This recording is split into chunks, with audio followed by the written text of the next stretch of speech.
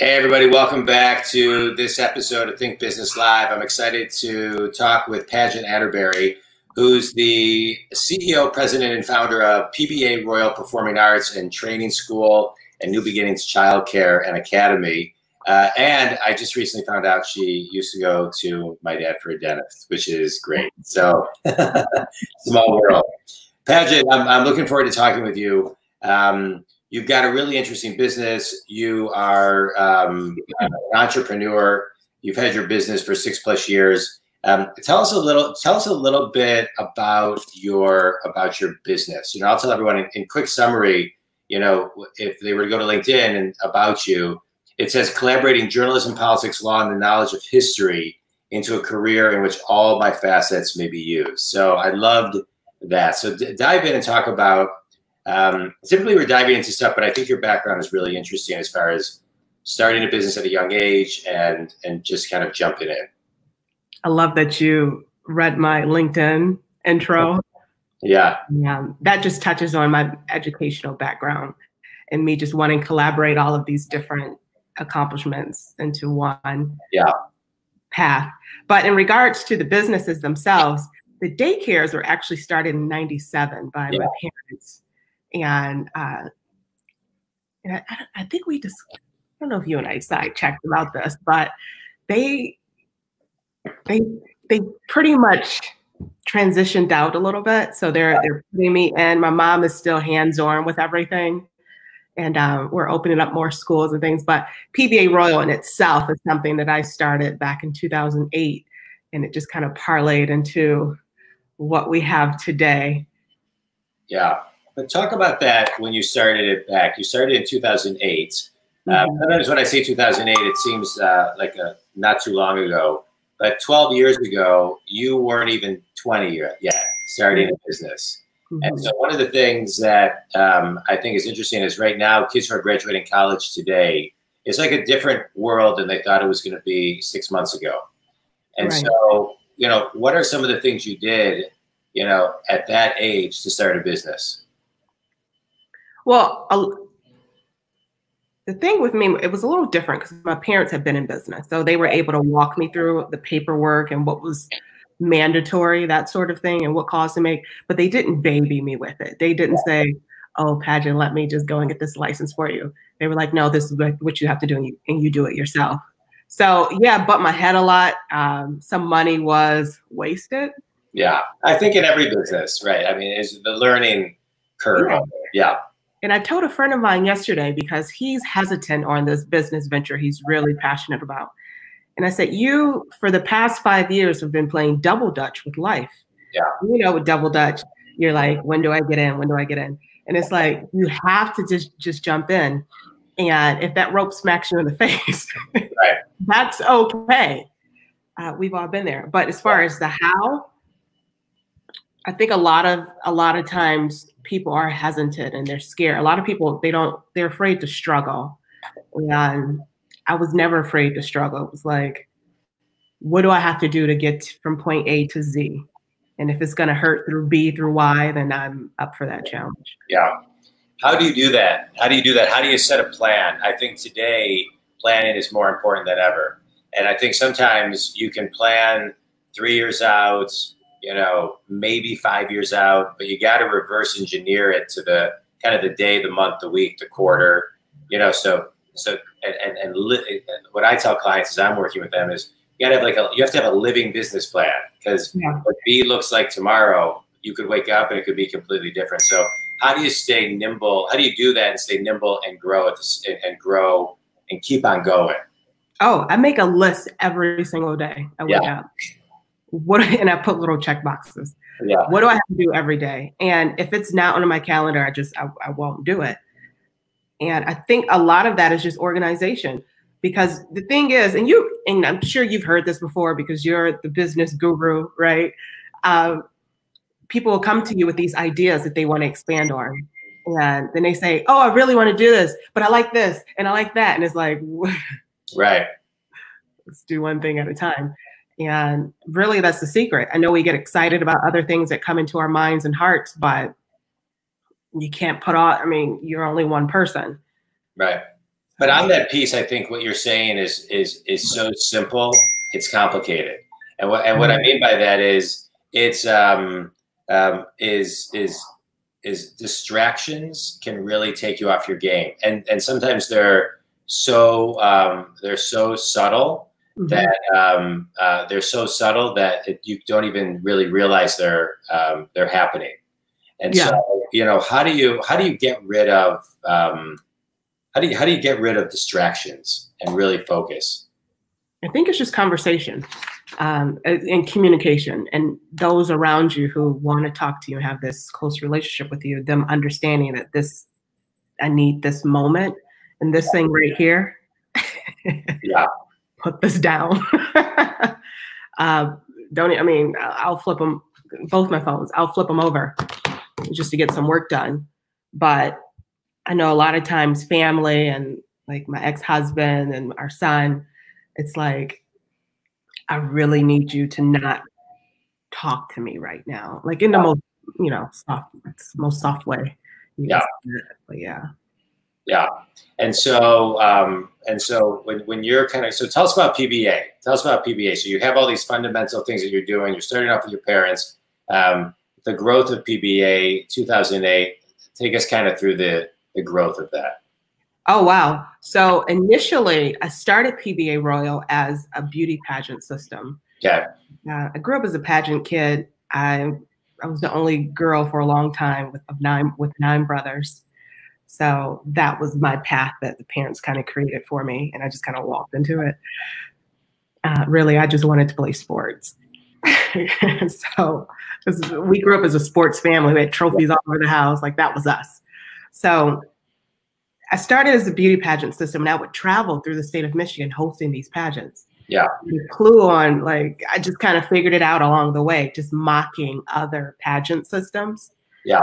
And then, you know, I got back, I got into school, just kind of stepped away for a little bit, came back, and I was renting space in Southfield at a rec center. So I'm just going to teach pageant girls how to win and teach models how to walk. And that the clientele wasn't it wasn't growing the way I expected, or, you know, we all expect major growth, right? Business.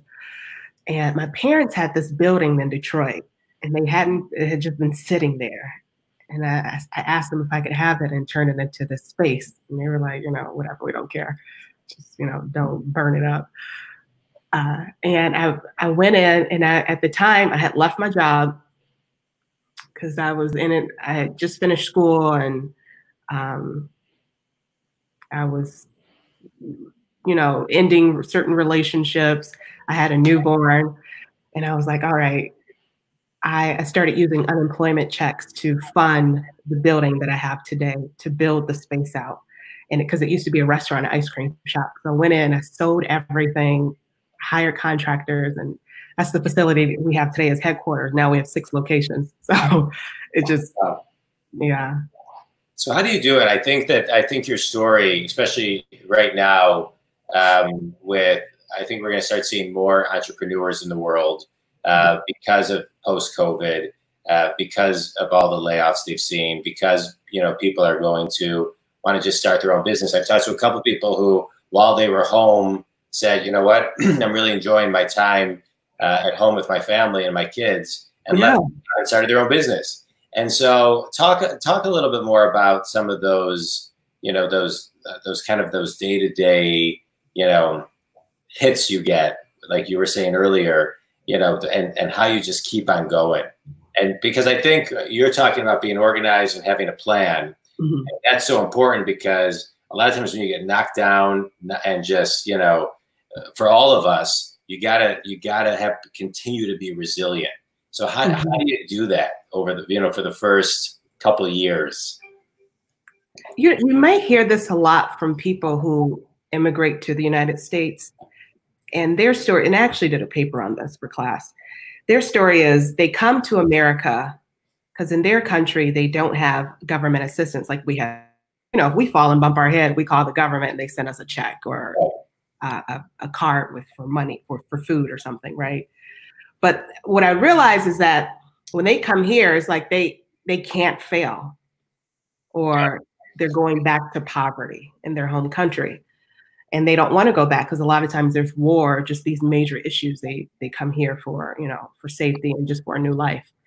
And I kind of just fell into that mindset, like, well, here I am, you know, you finish school and the world is open to you and you have all these expectations. And then the world is like, well, you have a degree, but you got student loans and we're going to pay you $9 an hour. Oh, we expect you to buy a house and a car and have a family. And it's like, and, you know, we're not going to give you health insurance. So it's like, how do you function off of that? Yeah. Well, what I did was I was like, okay, I can't fall into this loophole that basically has been systematically created, I feel.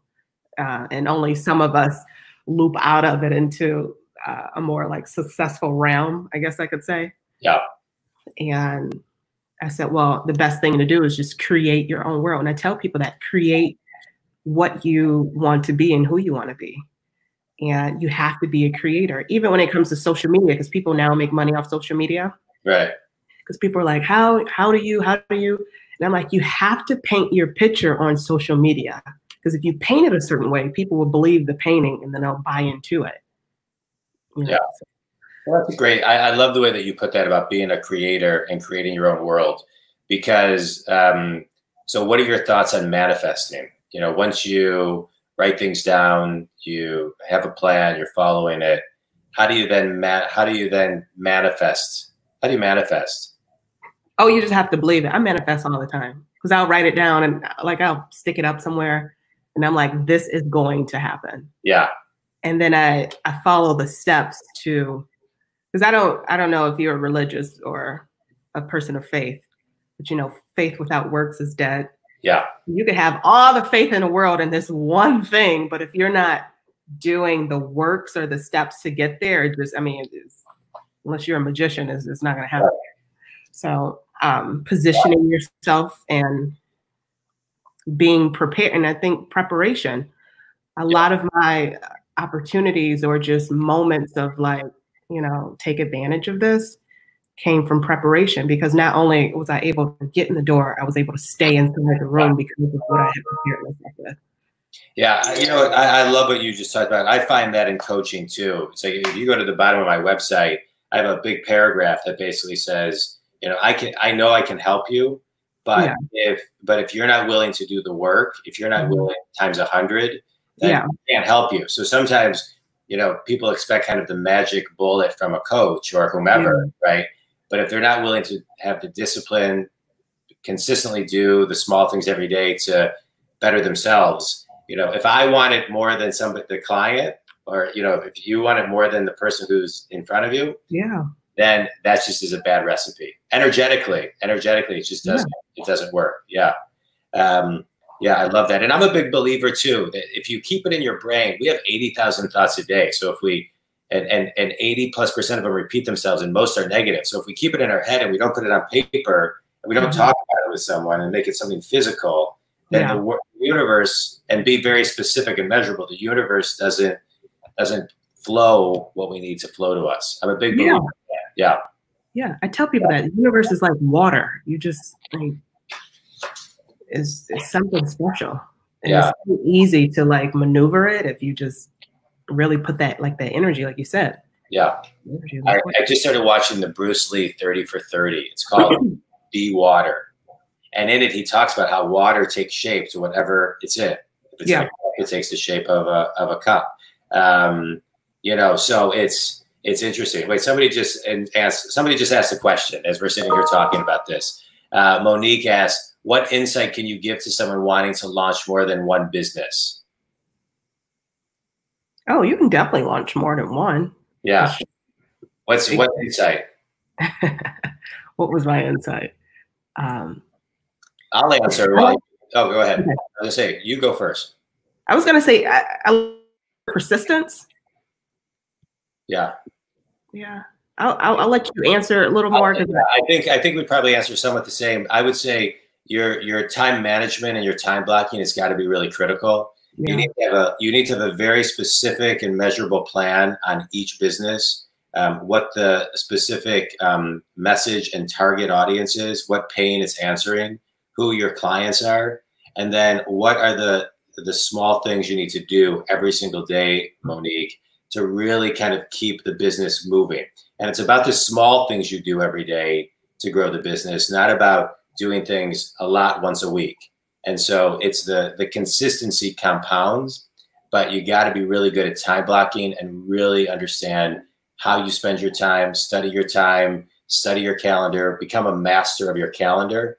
And then you can, it's much easier to do it that way. Yeah, that calendar should be your best friend.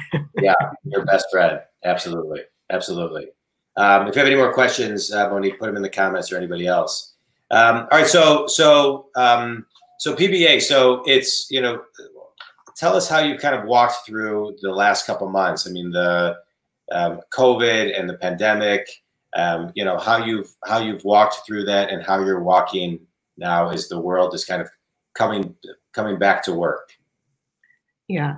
Well, I had to, when I first came into PBA, I had to understand the demographics of just these different pockets of districts and neighborhoods and people in general. Yeah. And because you just assume everyone is like you because you wake up every day and everyone around you is like you, yeah, until you step outside of those borders.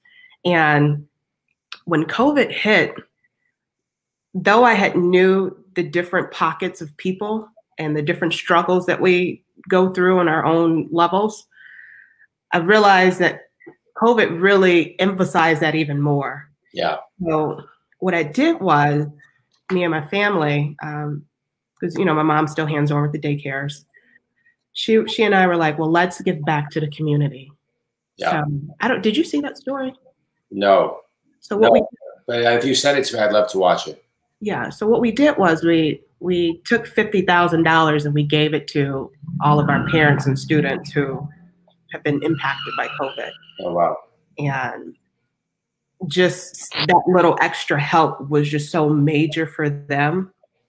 Yeah. And so not only did it just give them more faith in us, because we provide transportation. We bought cars for people. We do housing, because I'm in real estate too. So a lot of our parents who don't have homes, we get them on Section 8 and then we put them in our homes. We provide food and clothing. I like to tell people we're more than just a daycare center. We are an essential part of the community.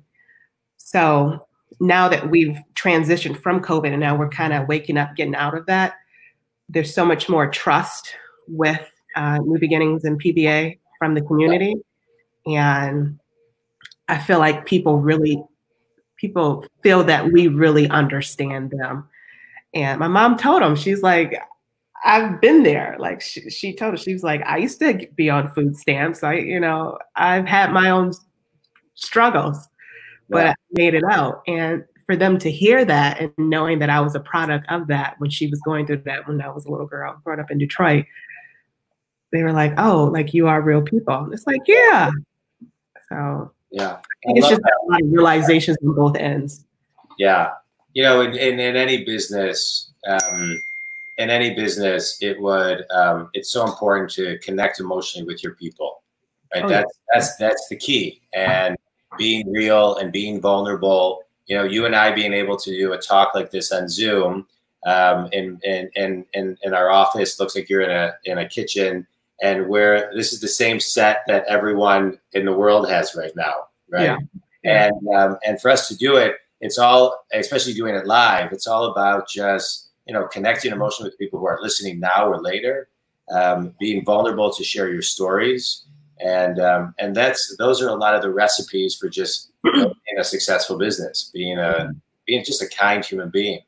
And so when you look at the values of your business, I think a lot of companies have found that they didn't have solid enough values when COVID hit, because working remotely, they didn't have that anchor. And so it sounds like you have that anchor. So how does your company, how did they come up with, and then how do you live the company values on a day-to-day basis? We definitely keep in touch we have a great team, and some of our employees have been with us 20 years. And a lot of the students have been with us from birth because we start at 6 weeks and we stop at 12 years old. But the kids, they'll go off to high school and they'll come back and do they'll help with the latchkey students so no one ever really leaves us. More people just kind of come into. But as far as our day-to-day philosophy, I think when people just see us, it's like we just constantly represent that effortlessly. Yeah. That's genuinely who we are. Yeah. And being part of the community that you're talking about, it's to me, that's something that's so important. How do companies, I think companies struggle with that. A lot of companies will say it, but they struggle, I think, on how to really kind of, reach out to the community. So what advice would you give people on how to reach out and really grassroots be part of the communities that they're serving? I think a lot of what I found was people like the idea of family, because family is always we look at it from the Jacksons to the Bernstein family with the law, everyone uses this family dynamic to really blossom. And people really get a kick out of that. But if you're not a family type business, and some aren't, and that's totally respectable.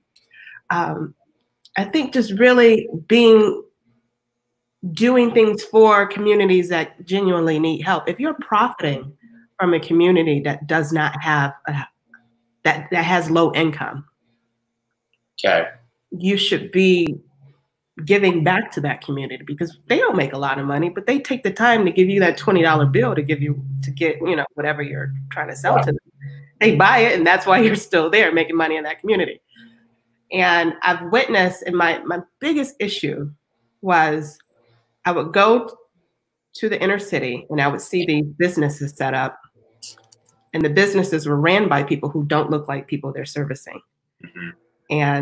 And so they're doing their business, they're making money. But then once a child comes in and says, hey, can you donate, you as a business in my community, can you donate to my basketball team or this trip I want to go on for school? And you shoo them away.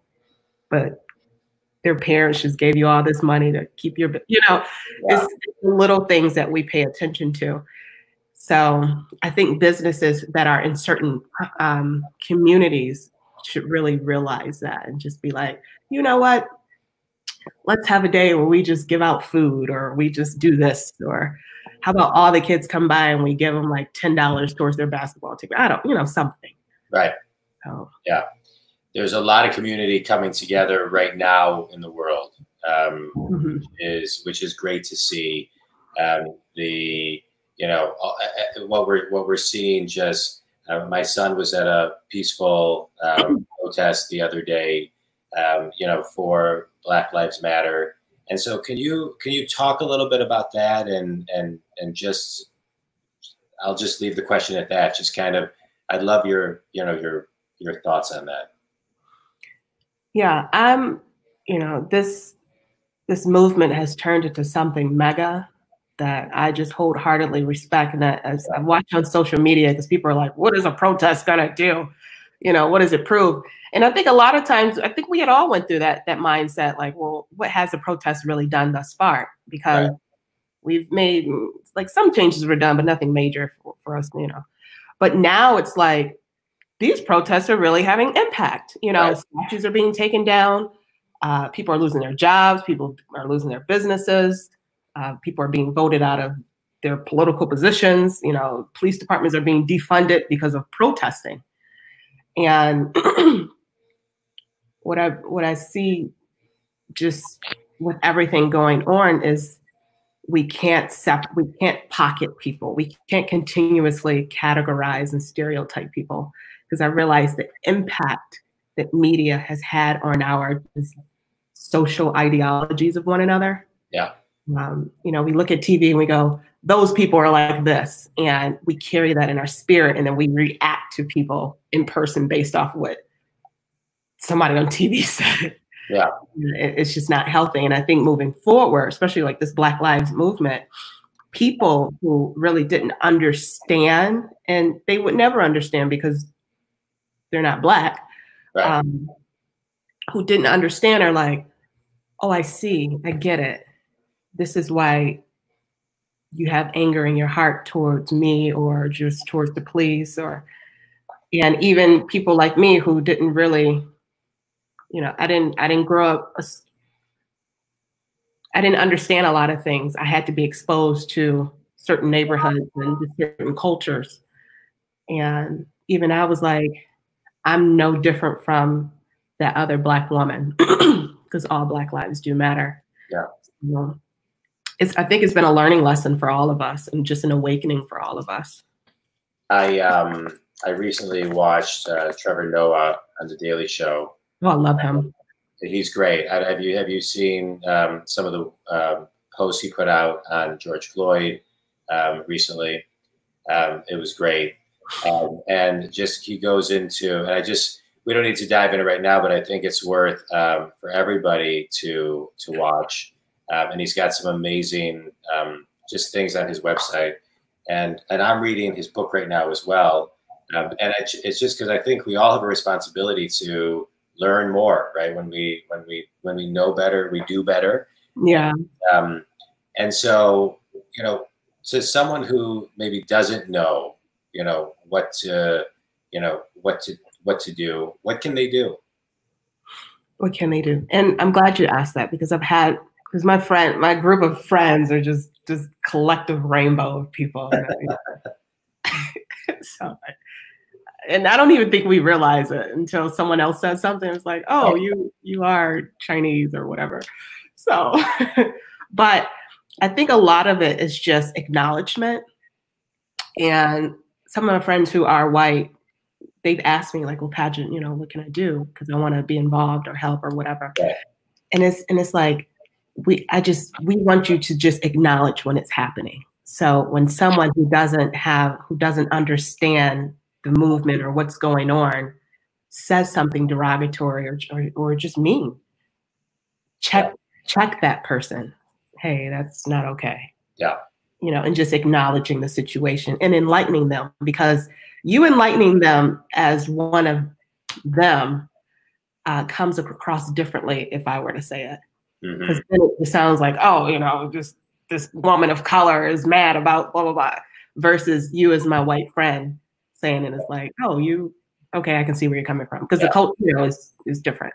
Yeah, that's good. I think that's great advice. I appreciate that. All right, let's talk a little bit more about your business. So thank you for all of that. So who's your ideal client? Like who's, I know you do a bunch of different things. So who's your ideal client in case somebody wants to connect with you? Oh, like a sponsor or just like no, just like somebody who could utilize your services as your business. Yeah. Oh, kids. Most of my kids are between the age of 5 and 15. Yeah. So those who just want to like have fun and do sports, because we have sports. We have a basketball team and cheer, and we do dance and music and acting. Kids, yeah. I understand that not all kids are STEM kids. Not all kids want to play sports, and not all kids want to dance and do the arts. So we have an array of all of these things. All right, good. Yeah. And where can they? And I know where can they get a hold of you? Tell everybody where they can get a hold of you. I know it's pbaroyal.com. Yeah, they can definitely go to the website. The phone number and things are there. The phone number is actually textable because I realize parents actually like to text and talk. Yeah. So all right, good. And so last couple questions. What's one piece of wisdom that you would share with everybody today? Well, I'll say my motto. Yeah. Never let anyone outsmart you, and be less emotional with your reactions. Being emotional is too quick, but if you just take it, no matter how upset you are, what's going on, just slow down and stop and think before you react. That's good. That's good. Yeah. Pageant, I appreciate you taking time to talk with me today. You've got some great things to share.